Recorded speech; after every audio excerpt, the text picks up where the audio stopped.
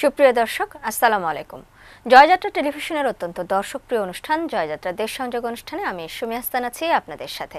জয়যাত্রা দেশ সংযোগ অনুষ্ঠানে আমরা কথা বলে থাকি দেশের বিভিন্ন সমসাময়িক বিষয়বলী নিয়ে। আর আমাদের সাথে আলোচনায় সংযুক্ত হন জয়যাত্রা টেলিভিশনের বিভিন্ন জেলা উপজেলার সহকর্মীবৃন্দ এবং থাকেন তাদের সাথে বিভিন্ন ধরনের অতিথিগণ।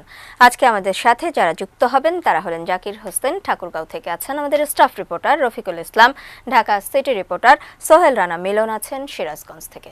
চলুন দর্শক, এই মুহূর্তে কোন সহকর্মী আমাদের সাথে সংযুক্ত আছেন, কোথা থেকে আমরা সরাসরি চলে যাচ্ছি আমাদের সেই সহকর্মীর কাছে। এই মুহূর্তে ঢাকা থেকে আছেন আমাদের সিটি রিপোর্টার রফিকুল ইসলাম, আমরা চলে যাচ্ছি তার কাছে। রফিক। হ্যাঁ সুমি, শুনতে পাচ্ছি আপনাকে। জি, আপনি ঢাকার ঠিক কোথায় আছেন এবং অতিথির সাথে পরিচয় করিয়ে দিয়ে কথা বলুন। হ্যাঁ সুমি, আমি এখন আছি ঢাকার শান্তিনগর এলাকায়। আপনি জানেন যে করোনা সংকটের মধ্যে আমরা পুনরায় আরো একটি সংকটের মধ্যে পতিত হলাম। একটা বড় ধরনের ঝড় আমাদের দেশ দিয়ে বয়ে গেল।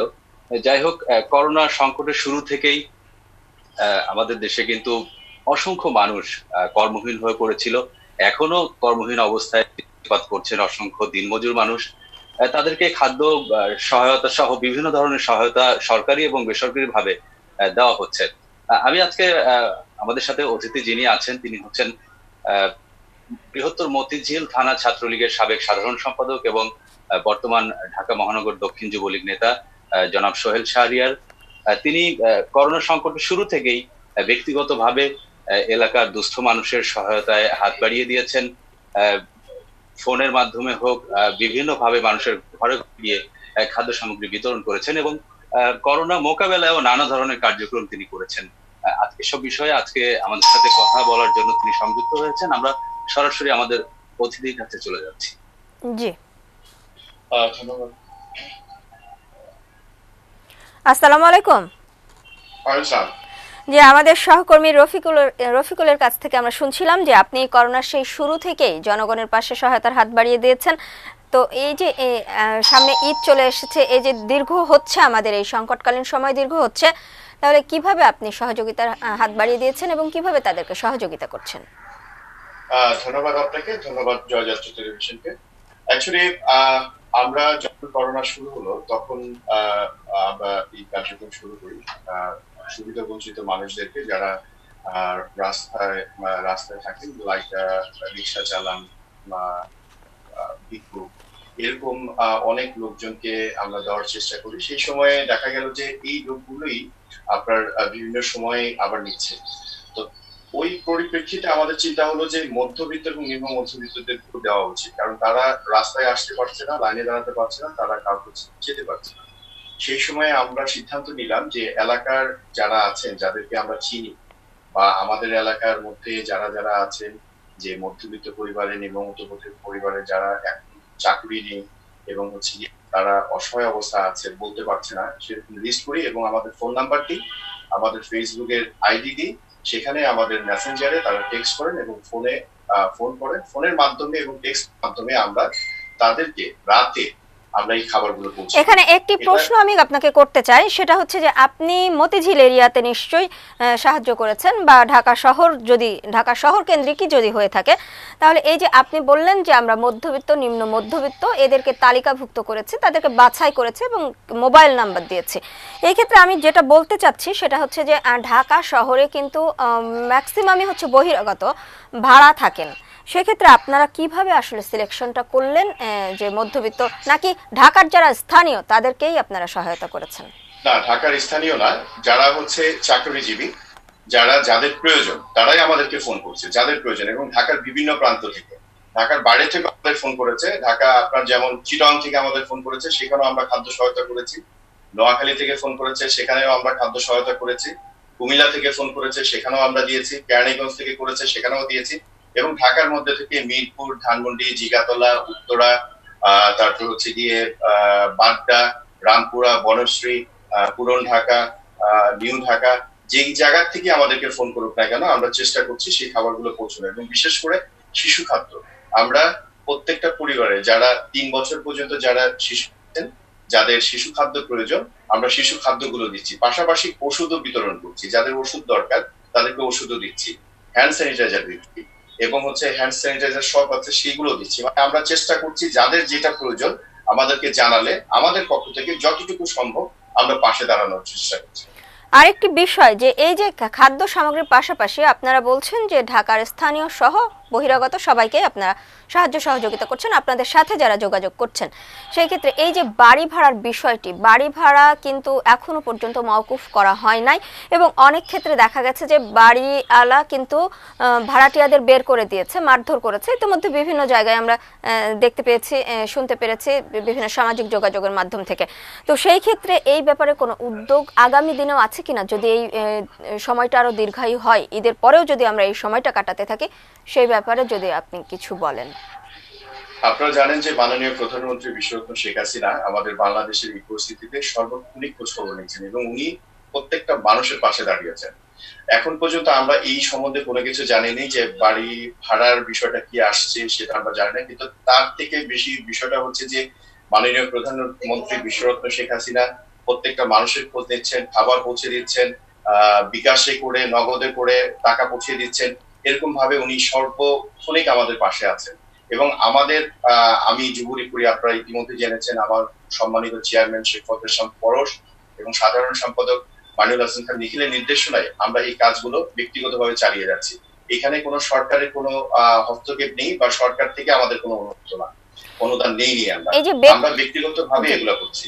যে এই যে ব্যক্তিগতভাবে আপনারা করছেন, এই জন্যই বারবার আসলে প্রশ্নটি আসছে যে ব্যক্তি উদ্যোগে বাড়িওয়ালাদের কিন্তু একটি কমিটি থাকে, যে সেই বাড়িওয়ালাদের কমিটি থেকে আপনারা তেমন ভাবে কোনো প্রকার উদ্যোগ নিচ্ছেন কিনা সেই বিষয়টা জানতে চাই। এখন পর্যন্ত আমরা এই ধরনের কোনো কিছু নির্দেশনা পাইনি, আর আমরা এই দিকে অ্যাকচুয়ালি চিন্তাও করছি না। কারণ হচ্ছে স্থানীয় নেতৃবৃন্দ যারা আছেন, কাউন্সিলর যারা আছেন, তারা এই বিষয়টা দেখবে, কারণ এটা অনেক বড় বিষয়।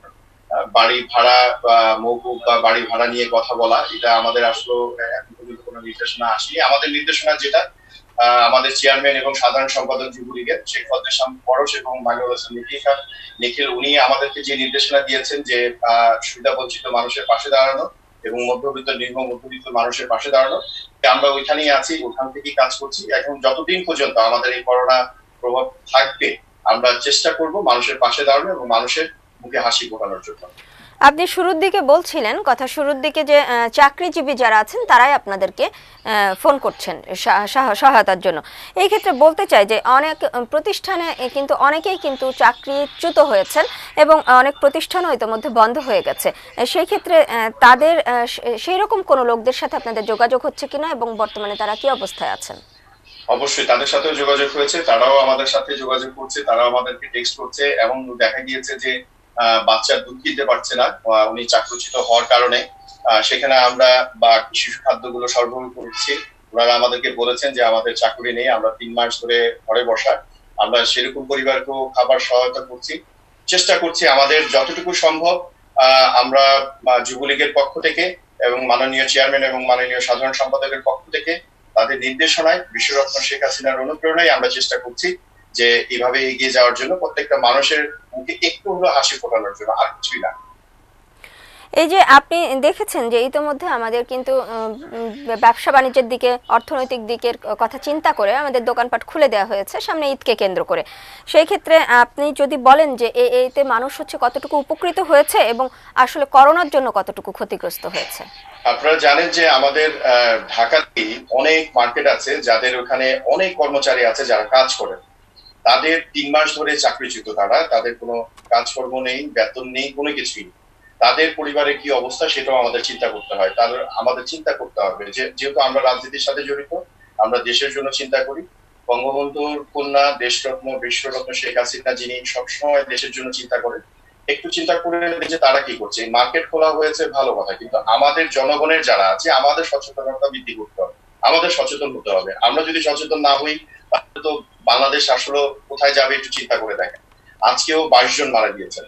তো এরকম করে মৃত্যুর হার কিন্তু দিন দিন বাড়ছে। আমাদের জায়গা থেকে আমাদের অবশ্যই সেফে থাকতে হবে, সচেতন থাকতে হবে, কারণ আমরা সচেতন থাকি পুরো বাংলাদেশ সচেতন থাকবে। আপনি জেনেছেন নিশ্চয়ই ইতোমধ্যে যে ডিএমপি কমিশনার, পুলিশ কমিশনার হচ্ছে একটি সিদ্ধান্ত নিয়েছেন, যেটা হচ্ছে ঢাকা থেকে বের হয় এবং ঢাকার ভেতরে প্রবেশ করার ক্ষেত্রে একটি বিশেষ পাসের ব্যবস্থা করা হচ্ছে। এইটাকে সাধুবাদ জানাই অবশ্যই, যে এই ক্ষেত্রে আমরা আসলে সিলেকশন করতে পারছি যে কারা ঢাকায় আসছেন এবং ঢাকা থেকে বের হচ্ছেন, এবং এই যে উপচে পড়া ভিড় দেখা গিয়েছিল সেটাও কিন্তু এখন সেই ক্ষেত্রেও ব্যবস্থা নিয়েছেন। সেই ক্ষেত্রে এই যে ঈদকে কেন্দ্র করে বলবেন যে মানুষের যাওয়া আসার ক্ষেত্রে, সেটা আপনি যদি জনগণকে সতর্ক করার উদ্দেশ্যেই যদি বলেন, সেই ক্ষেত্রে আপনার মুখ থেকে জানতে চাচ্ছি। অবশ্যই আপনার মাধ্যমে আমি ধন্যবাদ জানাই বাংলাদেশ পুলিশ বাহিনীকে, বাংলাদেশ সেনাবাহিনী এবং ডাক্তার, যারা এই করোনা কালে অতপ্রুত ভাবে আমাদেরকে সেবা দিয়ে যাচ্ছে এবং নিরলস ভাবে কাজ করে যাচ্ছে। আপনারা জানেন যে বাংলাদেশ পুলিশ বাহিনী এই কাজের মাধ্যমে অনেক আক্রান্ত হয়েছে এবং ডাক্তাররাও অনেক আক্রান্ত হয়েছে। তারা চেষ্টা করছেন যে বাংলাদেশকে একটি সুন্দর ভাবে রাখার জন্য এবং আগামীতে যেন আমরা সবাই মিলে আবার খুব ভালো থাকতে পারি, সেই কারণে নিরলস চেষ্টা করে যাচ্ছে। আমি শুধু এতটুকুই বলবো, বাংলাদেশের জনগণ দীর্ঘ 9 মাস যুদ্ধ করে বাংলাদেশের স্বাধীনতা এনেছেন। আমি জানি যে বাংলাদেশের জনগণের ধৈর্য আছে, শক্তি আছে, এবং সেই ধৈর্য দিয়েই এই করোনাকে মোকাবিলা করতে হবে। আমার বিশেষ অনুরোধ থাকবে, আপনারা বাসায় থাকুন, ঘরে থাকুন, নিজেকে নিরাপদ রাখুন, পরিবারকে রাখুন, এবং সর্বোপরি বাংলাদেশকে নিরাপদ রাখুন। মনে রাখতে হবে, বাংলাদেশ যদি নিরাপদ থাকে, প্রত্যেকটা মানুষ নিরাপদ থাকবে। এর থেকে আর বেশি কিছু বলার নেই। ধন্যবাদ। আপনাকে অসংখ্য ধন্যবাদ আমাদের জয়যাত্রার দেশ সংযোগ অনুষ্ঠানের পক্ষ থেকে। আমরা চলে যাচ্ছি আমাদের পরের সহকর্মীর কাছে। আমাদের সাথে আছেন ঠাকুরগাঁও থেকে আমাদের স্টাফ রিপোর্টার জাকির হোসেন। আমরা চলে যাচ্ছি জাকিরের কাছে। জাকির। জি জাকির, আপনি ঠিক কোথায় আছেন ঠাকুরগাঁও, এবং অতিথির সাথে পরিচয় করে দিয়ে কথা বলুন। জি, আমি এই মুহূর্তে অবস্থান করছি ঠাকুরগাঁও জেলার পীরগঞ্জ উপজেলায়। আজকে পীরগঞ্জের সর্বশেষ করোনার পরিস্থিতি হচ্ছে, এখানে মোট আক্রান্ত 9 জন, সুস্থ হয়ে বাড়ি ফিরে গেছেন 4 জন, এবং চিকিৎসাধীন রয়েছেন 5 জন। আজকে এই হচ্ছে সর্বশেষ করোনা পরিস্থিতি পীরগঞ্জে। আজকে আমাদের সাথে যিনি অতিথি রয়েছেন, তিনি হচ্ছেন বাংলাদেশ সরকারি প্রাথমিক বিদ্যালয়ের শিক্ষক সমিতির সভাপতি মোহাম্মদ আব্দুল ওয়াহাব। তিনি জানাবেন এই করোনা পরিস্থিতির জন্য তার স্কুল প্রাথমিক বিদ্যালয়গুলো বন্ধ থাকাকালীন তিনারা কিভাবে তাদের ছাত্রছাত্রীদের নির্দেশনা দিয়ে যাচ্ছেন এবং তাদের পরিবার, হতদরিদ্র পরিবারদের জন্য কি কি কার্যক্রম করছেন। আমরা এখন সরাসরি কথা বলবো আব্দুল ওয়াহাবের সাথে। জি, আসসালামু আলাইকুম। আসসালামু আলাইকুম। ওয়ালাইকুম আসসালাম। আমি মোহাম্মদ আব্দুল ওয়াহাব, সহকারী শিক্ষক, পীরগঞ্জ মডেল সরকারি প্রাথমিক বিদ্যালয়। গত 17 মার্চ থেকে প্রাথমিক বিদ্যালয় সহ সকল শিক্ষা প্রতিষ্ঠান এই করোনা ভাইরাসের মহামারীর কারণে বন্ধ ঘোষণা করা হয়। আমরাও এই লেখাপড়া চালিয়ে যাওয়ার জন্য অনেক রকম চেষ্টা করছি। অভিভাবকদের সঙ্গে যোগাযোগ করেছি, তাদের বাড়িতে গেছি, তাদের উদ্বুদ্ধ করেছি বাচ্চারা যেন ঘরে থাকে এবং বইয়ের সঙ্গে তাদের সম্পর্ক থাকে। ইতিমধ্যে আমি বাংলাদেশ সরকারকে সাধুবাদ জানাই। বাংলাদেশ সরকার সংসদ টিভিতে লেখাপড়া চালিয়ে যাওয়ার জন্য একটা ব্যবস্থা গ্রহণ করেছে। আমরা প্রত্যেকটি অভিভাবকের বাড়িতে গিয়ে তাদেরকে উৎসাহিত করেছি এই সংসদ টিভি বাচ্চাদের নিয়ে। আচ্ছা, এই যে সংসদ টিভিতে যে ক্লাসের ব্যবস্থা হয়েছে, এখান থেকে শিক্ষার্থীরা কতটুকু উপকৃত হচ্ছে বলে আপনি মনে করছেন? উপকৃত সেভাবে 100% বলা যাবে না, তবে যেটুকু উপকার হচ্ছে সেটা ভালোই উপকার হচ্ছে। বলা যায় যে তারা পাঠটা যদি ঠিক মতো গ্রহণ করে তাহলে তারা যথেষ্ট উপকৃত হবে বলে আমি মনে করি। এই যে প্রাথমিক শিক্ষা, এটাই কিন্তু শিক্ষা জীবনের প্রথম ধাপ। এখানেই কিন্তু কোমলমতি শিক্ষার্থীরা গড়ে ওঠেন। সেই ক্ষেত্রে এই যে দীর্ঘ সময় শিক্ষার্থীরা স্কুলের সাথে কোনো সম্পৃক্ততা নেই শিক্ষার্থীদের, সেই ক্ষেত্রে আপনারা কতটুকু ক্ষতিগ্রস্ত হচ্ছে বলে মনে করছেন শিক্ষার্থীরা? এখানে ক্ষতিগ্রস্ত যথেষ্ট হচ্ছে, আর এই ক্ষতি বোধে পুষিয়ে ওঠা আমাদের পক্ষে সম্ভব নয়, আমাদের জাতির পক্ষে সম্ভব নয়। জাতি এখানে যথেষ্ট রকম ক্ষতির সম্মুখীন হচ্ছে বলে আমি মনে করি। শিক্ষার্থীদের প্রথম দিকে আপনারা অবশ্যই তাদেরকে সচেতন করেছেন, সেই ক্ষেত্রে বাড়ি বাড়ি গিয়ে আপনারা সচেতন করেছেন। এখন এই যে দীর্ঘ সময় কিন্তু চলে যাচ্ছে এই অবস্থায়, এখন জানতে চাই যে বর্তমানে আপনার শিক্ষার্থীরা এখন কেমন আছেন এবং তারা কি আদৌ বইয়ের সাথে সম্পৃক্ত রেখেছেন কিনা, সম্পর্ক রেখেছেন কিনা তাদের, এবং তারা বাসায় বসে পড়ালেখাটা চালিয়ে যাচ্ছেন কিনা, এই বিষয়টা আপনার কাছে জানতে চাই। দেখেন, এখানে একটা কথা বলি যে আসলে আমরা পীরগঞ্জ তো একটা মানে ছোট্ট এলাকা, গরিব এলাকা, এখানে প্রত্যেকের বাড়িতে কিন্তু সেভাবে টিভি নেই। যাদের বাড়িতে টিভি আছে তারা হয়তো উপকৃত হচ্ছে, কিন্তু যাদের বাড়িতে টিভি নেই তারা তো এই সুবিধাটা ভোগ করতে পারতেছে না বলে ধারণা।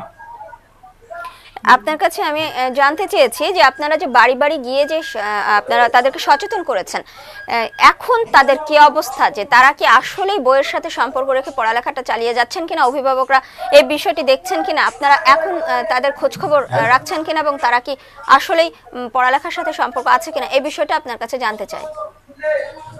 আমরা যেসব বাসায় গেছি আমাদের ধারণা যে তারা বইয়ের সঙ্গে সম্পৃক্ত আছে, তারা লেখাপড়া চালিয়ে যাচ্ছে, তবে শ্রেণী পাঠদান যেটুকু সেটা তারা উপভোগ করতে পারছে না, সেই সুবিধাটা পাচ্ছে না। তবে অভিভাবকরা তাদেরকে সেভাবেই প্রস্তুতি নেওয়ার ব্যাপারে যথেষ্ট আগ্রহ দেখাচ্ছে এবং আমরাও তাদেরকে যথেষ্টভাবে আগ্রহ দেখাচ্ছি, এবং আমরা নিজেরাই কিছু প্রশ্নপত্র তৈরি করে অভিভাবকদের বাসায় বাসায় আমরা পৌঁছে দিয়ে আসতেছি এবং তাদেরকে বলতেছি যে আপনারাই আপনার ছেলের শিক্ষক হয়ে তার পরীক্ষাটা গ্রহণ করবেন এবং এই খাতাটা আমাদেরকে দিবেন, আমরা মূল্যায়ন করব। এতটুকু পর্যন্ত আমরা করতে পারতেছি, এর উপরটা করার কিছুই নেই আমাদের। আপনার শিক্ষার্থীদের উদ্দেশ্যে জয়যাত্রা দেশ সংযোগ অনুষ্ঠানের মধ্য দিয়ে আপনার শিক্ষার্থীদের আগামীর উজ্জ্বল ভবিষ্যৎ কামনায় আপনি কিছু বলুন। আমি আমার শিক্ষার্থীদের উদ্দেশ্যে বলতে চাই যে তোমরা ঘরে থাকো, বাড়িতে থাকো, লেখাপড়ার সঙ্গে সম্পৃক্ত থাকো, বইয়ের সঙ্গে সম্পৃক্ত থাকো, ভবিষ্যৎ গড়ার জন্য তোমরা লেখাপড়ায় মনোযোগী হও। আপনি একজন শিক্ষক পুরো জাতির জন্য এবং বাংলাদেশের সকল শিক্ষার্থীদের জন্য কি বলবেন এই করোনা সংকটময় মুহূর্তে, যে তারা কিভাবে আছে, কিভাবে তারা থাকবে এবং আগামী দিনে তারা কিভাবে অগ্রসর হবে, আপনি যদি পুরো শিক্ষার্থীদের উদ্দেশ্যে বলেন, সকল শিক্ষার্থীদের উদ্দেশ্যে। আমি সকল শিক্ষার্থীদের উদ্দেশ্যে বলতে চাই যে তোমরা সিলেবাস অনুযায়ী ঘরে থেকে পাঠ গ্রহণ করো এবং সংসদ টিভি যে পাঠ দেওয়া হয় সেই পাঠ গ্রহণ করো এবং ঘরে থেকে যতটুকু সম্ভব লেখাপড়া চালিয়ে যাও। এই আশাবাদ সকল শিক্ষার্থীদের উদ্দেশ্যে আমি বলতে চাই। তোমরা সুস্থ থাকো, বাড়িতে থাকো, এই আশা ব্যক্ত করছি। আপনার সাথে কণ্ঠ মিলিয়ে আমরাও বলতে চাই শিক্ষার্থীদের উদ্দেশ্যে যে শিক্ষার্থীদের উজ্জ্বল ভবিষ্যৎ কামনায় এই সংকটকালীন মুহূর্তে তারা যেন নিরাপদে থাকে, ঘরে থাকে এবং ঘরে থেকেই তারা যেন পড়াশোনাটা চালিয়ে যায়, সেই প্রত্যাশাই করছি শিক্ষার্থীদের উদ্দেশ্যে। আপনাকে ধন্যবাদ জয়যাত্রা দেশ সংযোগ অনুষ্ঠানের পক্ষ থেকে। আপনাকেও ধন্যবাদ। আমাদের সাথে এই মুহূর্তে আছেন সিরাজগঞ্জ থেকে আমাদের সহকর্মী সোহেল রানা মিলন। আমরা চলে যাচ্ছি মিলনের কাছে। তার আগে জানাতে চাই যে আমরা কথা বলছিলাম আমাদের জাকির হোসেন ঠাকুরগাঁও থেকে ছিলেন আমাদের স্টাফ রিপোর্টার, তার সাথে ছিলেন একজন শিক্ষক। সেখানে তিনি জানাচ্ছিলেন যে শিক্ষার্থীদের বর্তমান কি অবস্থা এবং তারা কিভাবে শিক্ষার্থীদের পাশে আছেন এই দুর্যোগময় মুহূর্তে, তারা কিভাবে তাদেরকে পাঠদানে সহায়তা করছেন, সেই সকল বিষয়গুলো সম্পর্কেই আমরা কথা বলছিলাম তার সাথে। আমরা চলে যাচ্ছি মিলনের কাছে। মিলন, আপনি শুনতে পাচ্ছেন? আমরা ছিলাম সিটি রিপোর্টার রফিকুল ইসলাম এর সাথে ঢাকা থেকে, তিনি ছিলেন সেখানে।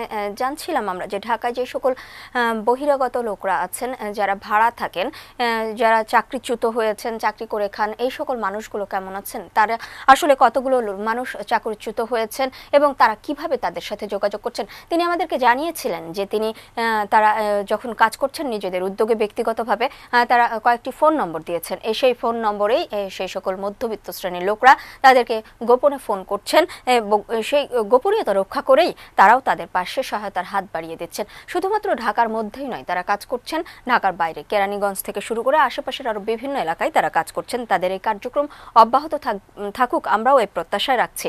কেননা এই দুর্যোগময় মুহূর্তে সরকারের পাশাপাশি আমাদের সমাজের বিত্তবান জনগণদেরকেও এগিয়ে আসতে হবে। কেননা সমাজের বিত্তবান শ্রেণীর লোকজন যদি এগিয়ে না আসে, সরকারকে যদি সহায়তার হাত বাড়িয়ে না দেয়, তাহলে কিভাবে এই সংকট মোকাবেলা করবে? আমরা তো ইচ্ছে করে এই সংকটটা সৃষ্টি করে নাই, এটা হচ্ছে আমাদের একটি প্রাকৃতিক সংকট। এই যে অদৃশ্য এক শত্রুর কবলে আমরা সবাই আটকে আছি আজ দীর্ঘ সময় ধরে। আমরা অবশ্যই এই অদৃশ্য শত্রু মোকাবেলা করে একটা সময় আমরা খুব শীঘ্রই আমরা এই অদৃশ্য শত্রুকে মোকাবেলা করে অবশ্যই সুন্দর আবারও রঙিন দিনগুলো ফিরে পাবো। সেই প্রত্যাশা সবসময় আমাদের মনের মধ্যে উকি দিচ্ছে। আমরা সেই প্রত্যাশা নিয়ে সবসময় মনে সাহস রেখে এগিয়ে চলবো, সামনের দিনগুলোতেও সেই প্রত্যাশাই রাখবো। আমরা চলে যাচ্ছি আমাদের সহকর্মী মিলনের কাছে। মিলন। জি সুমি, ধন্যবাদ, শুনতে পাচ্ছি। জি, আপনি সিরাজগঞ্জে ঠিক কোথায় আছেন এবং অতিথির সাথে পরিচয় করে কথা বলেন। উপজেলা আওয়ামী যুবলীগের আহ্বায়ক জনাব আশিকুল হক দিনার ওনাকে সাথে অতিথি হিসেবে আছেন। উনি জানাবেন করোনা ভাইরাসের আক্রমণ শুরু হতে শাহজাদপুর উপজেলায় উনি এমপি, শাহজাদপুরের উপজেলার মাননীয় এমপি জনাব হাসিবুর রহমান স্বপন সাহেবের প্রতিনিধিত্ব করেন। পাশাপাশি উনি একজন চৌকস রাজনীতিবিদ। উনি শাহজাদপুর উপজেলা আওয়ামী যুবলীগের সংগ্রামী আহ্বায়ক হিসেবে উনি কতটুকু দায়িত্ব পালন করেছেন ওনার কাছ থেকে আমরা সরাসরি শুনতে যাব। আমি এখন চলে যাচ্ছি ওনার কাছে। জি, আসসালামু আলাইকুম। আমাদের ওনাকে প্রশ্ন করবে আপনি। জি, আপনি বলুন। জি, আমাদের এই করোনা ভাইরাসের শুরু থেকেই আমাদের শাহজাদপুরের উপজেলায় গণমানুষের নেতা জনাব হাসিবুর রহমান স্বপন এমপি মহোদয়ের নেতৃত্বে শাহজাদপুরের যে 11টি ইউনিয়ন রয়েছে সেই 11টি ইউনিয়ন সহ শাহজাদপুরের পৌর এলাকায় আমরা মানুষের পাশে দাঁড়িয়েছি। আপনাদেরকে বলতে চাই যে আজকে কিন্তু শাহজাদপুরে ঈদ উপলক্ষে এবং করোনা যে দুর্যোগ, এই দুর্যোগ মোকাবেলায় আজকে 1000 গরিব নিম্ন আয়ের মানুষের, অসহায় মানুষের জন্য ঈদ উপহার সামগ্রী এবং 1500 মানুষকে নগদ অর্থ সহায়তা দিয়েছেন আমাদের প্রিয় নেতা হাসিবুর রহমান স্বপন এমপি মহোদয়। আপনাদের বলতে চাই করোনার শুরু থেকেই একদম 19শে মার্চ থেকেই যুবলীগের সম্মানিত চেয়ারম্যান আমাদের শেখ পরশ সাহেব এবং সাধারণ সম্পাদক নিখিল সাহেবের যে দিক নির্দেশনা, সেই দিক নির্দেশনা মোতাবেক শাহজাদপুর উপজেলা যুবলীগের 19শে মার্চে প্রথম 3000 মাস্ক, লিফলেট এবং সাবান বিতরণ করি। তারপরে আমরা শাহজাদপুর উপজেলা যুবলীগের নেতৃত্বে রাস্তাঘাট বিভিন্ন অলিতে গলিতে জীবাণুনাশক যে স্প্রে, সেই স্প্রে করি আমরা। তারপর আপনার কাছে জানতে চাই, এই যে শুরুর দিকে আপনারা যে ধরনের কার্যক্রম হাতে নিয়েছিলেন, এখনো পর্যন্ত সেই কার্যক্রমগুলো অব্যাহত আছে কিনা? যেমন জীবাণুনাশক স্প্রে এবং জনগণকে সচেতনতার জন্য মাস্ক ব্যবহারের জন্য নির্দেশনা দেয়, এই কার্যক্রমগুলো এখনো চলছে কিনা? জি, আমাদের শাহজাদপুরে আমরা এখনো নিয়মিত মাস্ক, লিফলেট, সাবান বিতরণ করছি। বিশেষ করে আমরা পথচারী, রিক্সা চালক, ভ্যান চালক যারা রাস্তা দিয়ে হাঁটা চলাফেরা করছে, অথবা আমাদের বিশ্ব রোড দিয়ে যারা ট্রাক চালক, যারা বিভিন্ন ট্রাকে তারা মালামাল বহন করছে, আমরা মাঝে মাঝে তাদেরকেও রাস্তায় ট্রাক ঠেকিয়ে আমরা দেখা যাচ্ছে লিফলেট এবং মাস্ক বিতরণ করে তাদেরকে সচেতন করার চেষ্টা করে যাচ্ছি। এই কার্যক্রম আমরা এই যে আপনি বললেন যে ঈদকে কেন্দ্র করে আপনারা কার্যক্রম চালু করে দিয়েছেন এবং তাদের মধ্যে খাবারও বিতরণ করেছেন। পাশাপাশি আপনারা যখন এই কাজগুলো করছেন তখন জনগণের কি অবস্থা দেখছেন, যে দীর্ঘ 2 মাস হলে তারা আসলে কি অবস্থার মধ্যে সময় কাটাচ্ছে এবং তাদের অবস্থা কি? আসলে সত্যিকারে আমাদের দেশের যে অর্থনৈতিক অবস্থা, সেই অবস্থা অনুযায়ী অধিকাংশ মানুষই দৈনন্দিন ইনকামের সঙ্গে জড়িত। তারা অনেকটা দিন আনে দিন খায় এরকম। তো দীর্ঘদিন লকডাউন থাকার কারণে সেই মানুষগুলো কিন্তু আসলেই প্রকৃতপক্ষে একটু সমস্যায় পড়ে গিয়েছে। তারা কিন্তু কষ্টে রয়েছে। যারা জনপ্রতিনিধি রয়েছেন, যারা চেয়ারম্যান রয়েছেন, সংসদ সদস্য রয়েছেন, তারা কিন্তু পাশে দাঁড়াচ্ছেন বা আমরা চেষ্টা করছি পাশে দাঁড়ানো, কিন্তু এটা কিন্তু আসলে পর্যাপ্ত নয়। এটা পর্যাপ্ত নয়, এটা বাস্তবতা। এর জন্য আমরা চাই যে শাহজাদপুর না শুধু সারা বাংলাদেশের যারা বিত্তবান মানুষ রয়েছে, রাজনীতি যারা করে, তাদের পাশাপাশি যারা সমাজের বিত্তবান মানুষ, ব্যবসায়ী লোক রয়েছেন, সামাজিক সংগঠন। সিরাজগঞ্জের শাহজাদপুর কিন্তু অন্যতম একটি ব্যবসায়ী এলাকা। ওখানে এই যে ব্যবসায়ী, আপনি বললেন যে সমাজের বিত্তবান লোক এবং ব্যবসায়ীদেরকে তারা এই যে ব্যবসা দীর্ঘ সময় কিন্তু ব্যবসা বন্ধ, এই যে তাঁত ব্যবসার কথা যদি আসে, তাহলে কেমন আছেন আমাদের তাঁতি শিল্পীরা? আসলে আমাদের যে তাঁত শিল্প, আপনি সঠিকই বলেছেন, শাহজাদপুর তাঁত শিল্প সমৃদ্ধ এলাকা। আমাদের এই তাঁত শ্রমিক ভাইরা কিন্তু আমাদের দল থেকে শাহজাদপুর উপজেলা আওয়ামী লীগের সভাপতি আমাদের প্রিয় নেতা হাসিবুর রহমান স্বপন তিন ধাপে তাঁত শ্রমিকদের জন্য তিনি মানবতার উপহার দিয়েছেন। এছাড়া আমরা শাহজাদপুর উপজেলা যুবলীগ থেকে আমাদের এনায়েতপুরে আমি নিজে শাহজাদপুর উপজেলা যুবলীগের থেকে প্রায় 200 পরিবারকে আমরা সহায়তা করেছিলাম। তো এখন যেটা বিষয় সেটা হচ্ছে, লকডাউন যদি দীর্ঘ সময় চলতে থাকে, তাঁত শিল্প বন্ধ রেখেছেন তারা যেন করোনা ভাইরাস ছড়িয়ে না পড়ে, তাহলে কিন্তু এই মানুষগুলো সত্যি বড় ধরনের যে সংকট, তাদের যে যতটুকু ছিল তারা বা আমাদের সহযোগিতা বা আশেপাশের মানুষের সহযোগিতা তারা ততটুকু পেয়েছে বা চলছে, কিন্তু দীর্ঘকালীন যদি এই সংকট চলতে থাকে সেক্ষেত্রে কিন্তু আসলে আমাদের নতুন করে ভাবতে হবে এই তাঁত শ্রমিকদের সহ বিভিন্ন ক্ষুদ্র যারা শ্রমিক রয়েছে, ক্ষুদ্র যারা ব্যবসায়ী রয়েছে, তাদের। আপনার কাছে জানতে চাই যে দীর্ঘকালীন এই সংকট সৃষ্টি হওয়ার পরে অনেকেই কিন্তু এলাকায় ফিরেছেন এবং নতুন করে আবারও ফিরছেন। এই যে ঢাকা থেকে যারা ফিরবেন তাদের জন্য কি ধরনের সুব্যবস্থা রেখেছেন আপনারা, যেন আপনাদের এলাকা এখনো পর্যন্ত ভালো আছে, ভালোগুলো যেন খারাপ না হয়, সেক্ষেত্রে আপনার কাছে জানতে চাই। আপনাদেরকে জানাতে চাই, মহান আল্লাহ তাআলার অশেষ রহমতে আমাদের শাহজাদপুরে পর্যন্ত একজনও করোনা শনাক্ত হয়নি। টেস্ট যতগুলো করা হয়েছে প্রায় প্রতিটি টেস্টই নেগেটিভ, সবগুলো টেস্টই নেগেটিভ এসেছে। তো যারা নতুন করে ঢাকা থেকে হয়তো নদী পথে, বিশেষ করে নদী পথে একটু চুপে যাবে হয়তো আসছেন তারা, তো আমরা প্রত্যেকটি ইউনিয়ন, আমাদের প্রিয় নেতা আমাদের এমপি মহোদয় প্রত্যেকটি ইউনিয়নের চেয়ারম্যানদেরকে এই বিষয়টিতে বিশেষ নজর দিতে বলেছেন। তারা দেখছেন যারা ঢাকা থেকে যদি কেউ এসেই করছেন, চেষ্টা করছি আমরা তারা মিলে যে তারা যেন 14 দিন হোম কোয়ারেন্টাইন যেটা নিয়ম, সেই নিয়ম মেনে, যে স্বাস্থ্যবিধি আছে সেই নিয়ম মেনে তারা চলেন। এটা আমাদের আরেকটি বিষয় আপনার কাছে জানতে চাই, এই যে করোনা দুর্যোগের মধ্য দিয়ে আমাদের কিন্তু আরেকটি দুর্যোগ এসে গেছে, সেটা হচ্ছে ঘূর্ণিঝড় আমফান। আমফানের প্রভাবে উপকূলীয় এলাকার লোকজন কিন্তু আমাদের ভালো নেই। সেই ক্ষেত্রে আমি সিরাজগঞ্জের কথাই যদি আসি, সিরাজগঞ্জের কিছু এলাকাও কিন্তু আমফান অনেক ক্ষতিগ্রস্ত করেছে। সেই ক্ষেত্রে আপনার এলাকার কথা জানতে চাই এবং আপনার পার্শ্ববর্তী এলাকার যদি কোনো তথ্য থেকে থাকে আপনার কাছে, তাহলে সেটাও জানতে চাই। আপনাকে যেটা বলছিলাম যে আমরা এই ঘূর্ণিঝড় আমফান যেটা, সেটার প্রভাব গত রাত সারা রাত আমাদের এখানে ব্যাপক ঝড়ো হাওয়া সহ বৃষ্টি হয়েছে। সেই ঝড়ো হাওয়া এবং বৃষ্টির মধ্যেও কিন্তু আমরা আমাদের যে মানবিক সহায়তার কার্যক্রম সেটি অব্যাহত রেখেছিলাম। আমরা সেই প্রোগ্রামটি শাহজাদপুর সরকারি কলেজে করি। আমরা আমাদের প্রত্যেকটি ইউনিয়নের খোঁজ খবর নিয়েছি, প্রত্যেকটি চেয়ারম্যান সহ প্রত্যেকটি মেম্বারের সাথে আমাদের আলোচনা, এবং আমাদের ইউনো মহোদয়, ওসি মহোদয় সহ আমরা সবাই খোঁজ নিয়ে আমাদের শাহজাদপুরে এই ঘূর্ণিঝড় আমফানের যে স্বল্প ঝড়ো হওয়া বা প্রভাব ছিল, ইনশাল্লাহ কোথাও কোনো বড় ধরনের ক্ষতি বা কোনো নাশকতা আমরা বা কোনো সমস্যা আমরা শুনতে পাই। আর আশেপাশে যে উল্লাপাড়া বা আমাদের পাশে যে আপনার বেড়া উপজেলা রয়েছে, এখান থেকেও আমাদের তেমন কোনো খোঁজ আসেনি যে বড় ধরনের ঘূর্ণিঝড়ের প্রভাব পড়েছে।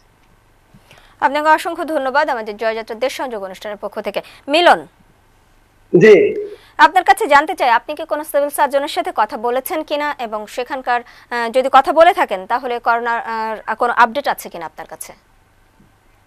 সুমি, করোনা আপডেট সম্পর্কে আমি আপনাকে এটাই অবগত করতে চাই যে আমি কথা বলেছি সিভিল সার্জন মহোদয়ের সঙ্গে। উনি বললেন যে আজকে আমার কাছে এখনো এ পর্যন্ত নতুন কোনো রেকর্ড আসেনি। পূর্বে যেটা আছে সেটাই। পাশাপাশি আমি ওনাকে জিজ্ঞেস করতেছিলাম যে এই যে ঢাকা থেকে যারা পালিয়ে যারা এলাকায় প্রবেশ করছে তাদের জন্য আপনারা কি ব্যবস্থা নিচ্ছেন? তো উনি তখন বললেন যে আমাদের একটা এই করোনা সংক্রান্ত কমিটির জেলা প্রশাসক মহোদয়ের সভাপতি আর কি, সেখান থেকে আমরা একটা সঠিক দিক নির্দেশনা দিয়েছি যে প্রত্যেকটা এলাকার স্ব জনপ্রতিনিধি যারা আছে তাদের মাধ্যমে যে প্রত্যেকটা এলাকাকে আমরা অবগত করেছি যে তারা আসবে তাদেরকে অন্তত কমপক্ষে 14 দিন হোম কোয়ারেন্টাইনে রাখতে হবে। আর যদি কেউ এলোমেলো ঘোরাফেরা করে এই সংবাদটা যেন প্রশাসনকে দ্রুত দেওয়া হয় তাহলে তারা সেই ব্যবস্থা নেবে।